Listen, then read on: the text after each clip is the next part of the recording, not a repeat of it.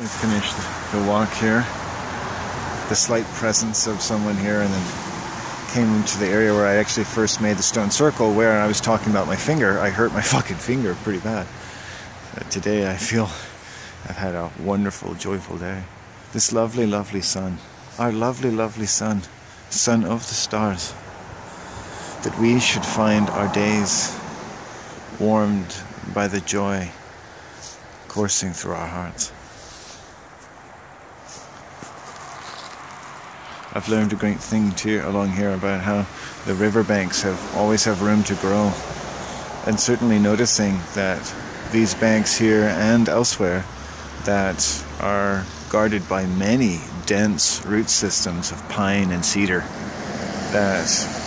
from whom I get every indication are meant to hold that bank with considerable strength. And there's always more trees ready. So the river interacts with the growth of trees, and I wonder how deeply we could take this message into our own hearts.